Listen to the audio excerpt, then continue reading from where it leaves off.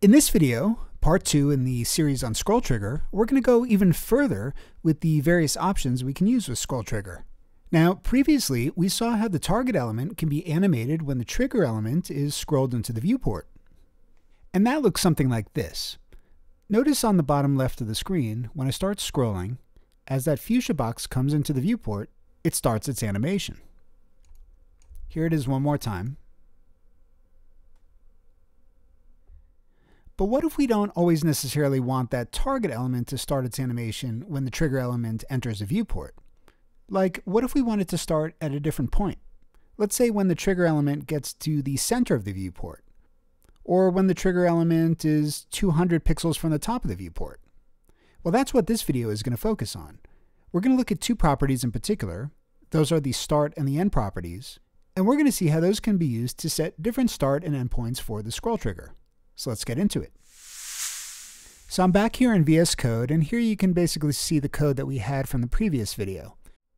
The first thing I'm going to do, just to clean things up a little bit, is I'm going to get rid of this square 2 here on line 14 in the index.html file.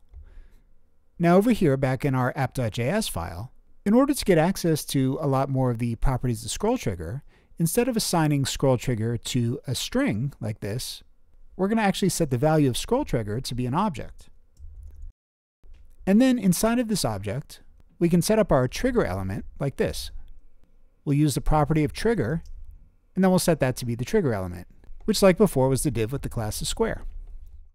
And if we go back to the browser and scroll down, we can see it working just like before. Oh, snap! Now, as we said, what we're interested in doing is triggering that animation at a different point in the viewport, not just when it first enters the viewport, which is the default. So the way that we can do that is we're going to use the start property on the scroll trigger object, and there are a few different ways that we can set the value. The first way is as a number. So for example, let's say I gave the start a value of 400. If we come back into the browser now, we should see that animation start only when the viewport is scrolled 400 pixels. So let's try it out. We'll start scrolling down, and here you can see that fuchsia square is not doing anything yet until we get here after 400 pixels of scrolling, and we see the animation start. The second way that we can apply value to the start property is as a string. So let's get rid of the number here, and we'll type a string, and the string is going to take two different values. The first value is going to relate to the part of the trigger, which is going to kick off the animation once it meets the second value, which we're going to input here, which represents a location in the viewport. I think this will become a lot clearer once we try it. So there are a few different options for the ways that we can type in these properties. But the first way is through the use of keywords, and we can use top, center, or bottom. So for this, let's say top and center. And what this means is that when the top of the trigger element, which is a square, meets the center of the viewport, that's when the animation is going to start. So let's save it, and we'll go back to the browser and try it out.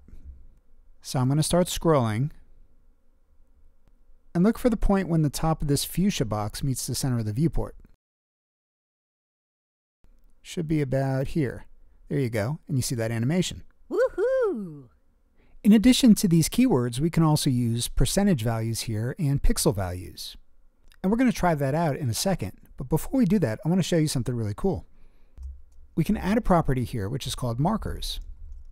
And if we set that to true, let's now go back to the browser and see what we have. So notice here on the right side of the screen, we now have these nice markers here. Start, end, scroller start, and here on the top you see scroller end. So what do these markers represent here?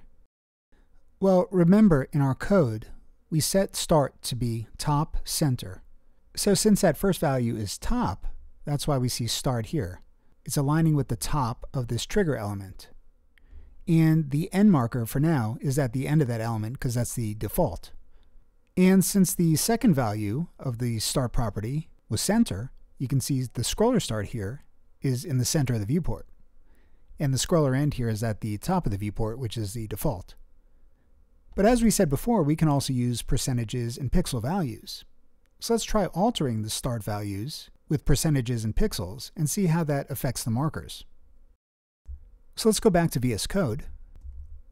And here for the values on the start property, instead of top and center, let's say top and 30%. And let's go back to the browser now. And now we can see that that scroller start has moved from the center to 30% down from the top of the viewport. So when the top of the trigger element here, and we see start here, when that meets the scroller start, that's when the animation is going to start. So we'll scroll up and let's try it. Let's see how when that start of the trigger element meets the scroller start, the animation starts. So here we go.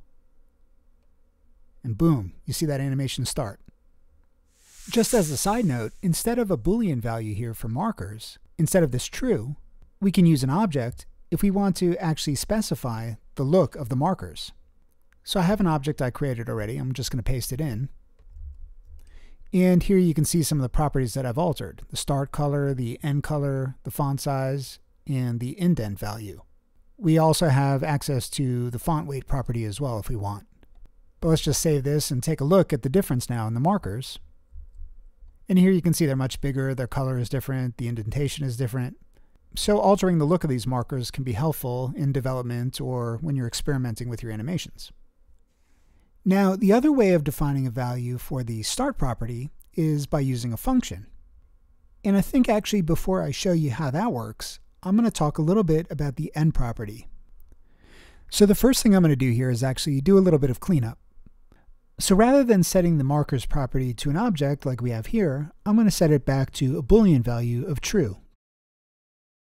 So in order to illustrate how end works, I'm going to actually introduce another property here called toggle class.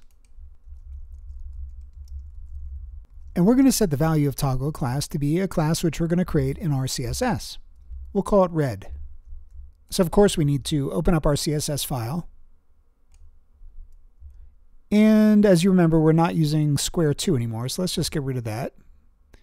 And let's create that red class. So .red. And we're just going to give this a background color of red. So now let's close our styles.css file. And in app.js, for now, let's just get rid of this x property. And I'm using this toggle class property here for this example, just because I think it's going to make showing the start and end properties and what they do a little bit easier to understand. So toggle class, what that's going to do is once the start trigger starts, this class is going to be toggled on the target element, on that square. So we're going to see its background color turn red. And then what we're going to do is we're going to add an end property. And this end property is going to set the point at which the scroll trigger has finished or ended. In which case that square element in this example is going to toggle back to its background color of fuchsia. So the end property works basically the same way as the start property. We can give it keyword values, top, center, or bottom. We could give it percentages, we could give it pixel values. It could also simply be a number, or it can be a function as well. But for now, let's give it some keyword values. So let's try center, and let's try 20%. So what this is saying is when the center of the trigger element meets 20% down from the top of the viewport, the scroll trigger will then be ended. So we have our marker set to true. So if we go back to the browser now, we should be able to see these start and end points. So here we are in the browser, and here you can see the first value of start we said was top. So that's aligning with the top of this trigger element. And the endpoint, we said we wanted that to align with the center of this trigger element. Now the second value we gave to start was 30%. So you can see the scroller start here is 30% down from the top of the viewport. And we gave the second value to the end property. We set that as 20%. So you can see the scroller end here is 20% down from the top of the viewport. So what we should see here is when this start hits the scroller start, our square here should turn red. When the endpoint meets the scroller end here, that's when this square should toggle back to fuchsia. So let's try it out. Let's start scrolling down. And you see the start is almost meeting the scroller start. And then here we go, it turns red. And here comes the end. It's almost meeting the scroller end. And there we go, it turns back to fuchsia. Now let's go and take a look at how we can set the values of either the start or the end properties as a function. In this case, we'll look at setting the end as a function. So instead of this string of center and 20%, We'll get rid of that. And let's create an arrow function here.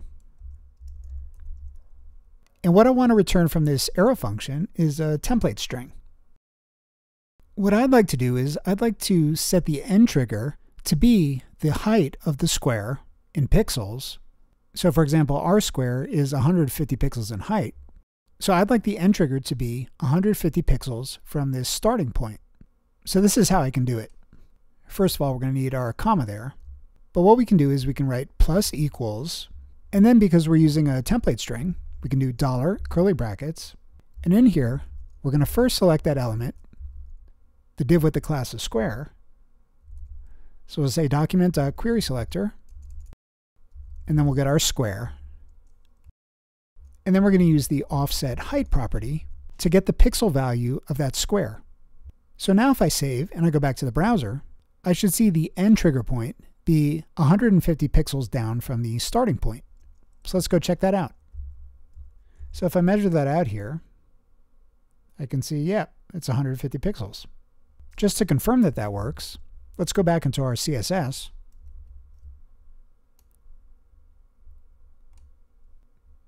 And let's change the height of that square. Let's change it to be 350 pixels. And now let's go back to the browser. And there we can see that that end trigger point moves down to be 350 pixels from the start. So let's just confirm that. Yep, 350 pixels there. What's cool though now is that we can actually give this height a dynamic responsive value.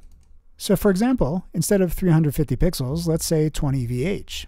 So that'll be 20 viewport height units. So now when we change the height of the viewport, the endpoint of our scroll trigger should follow along and should update itself to be whatever the height of the square is currently. Let's go try that out. Okay, and check out where our start and endpoints are here, and check out our square. And so what we should see is if we reduce the height of the viewport, we should see these start and endpoints coming closer together. So let's go ahead and do that. Keep your eye on those start and endpoints. And here you can see they've become a lot narrower. Let's just see it's about 100 pixels in height here. And then let's go ahead and increase the size of the viewport. And now let's go ahead and check the distance between the start and end. And we can see it's about 270 pixels maybe. So it's clearly increased since we increased the height of the viewport. So thanks for checking out this video in this series on ScrollTrigger. In this video, we learned about the start and end properties. We saw how we can turn ScrollTrigger's value from a simple string into an object so we can access all these other properties. We also saw how we could use markers so we can get a visual representation of where our start and end points are. And in the next video, we're going to go even further with some more of these cool properties of ScrollTrigger. So if you enjoyed the video, if you feel like you got some value out of it, please give the video a like and consider subscribing to the channel so you can get notified when new content is released. See you next time.